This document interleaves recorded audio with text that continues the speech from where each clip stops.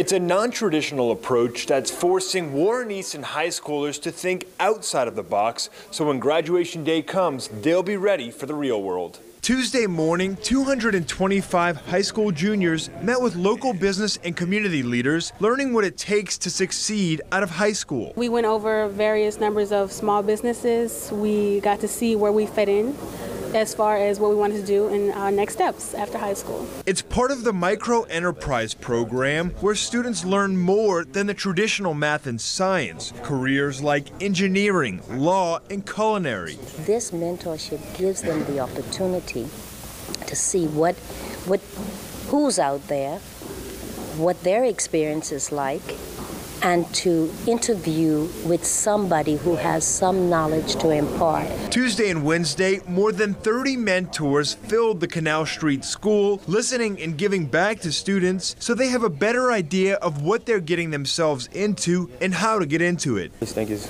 good to, mentor younger kids and stuff like that, give them the opportunity to understand exactly what they're getting themselves into. With the course, students will attain their micro enterprise credential and graduate with a Jumpstart career diploma, better preparing them for college or the workforce. Michael Vincento, WDSU News.